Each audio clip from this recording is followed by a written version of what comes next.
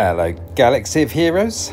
So this is a Rise of the Empire Tatooine mission.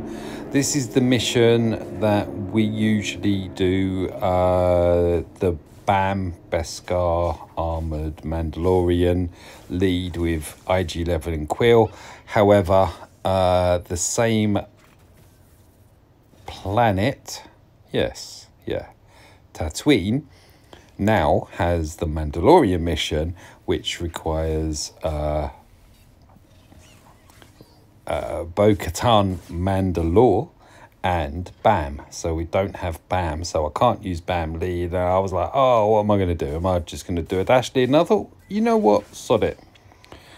Why not just try them out? I mean, they should be good, because they, as long as the generator's up and that, and yeah, they should be able to handle all the, is it damage over time? We get a shed load of damage over times or whatever, but we've got a cleanse, so yay, let's have a go.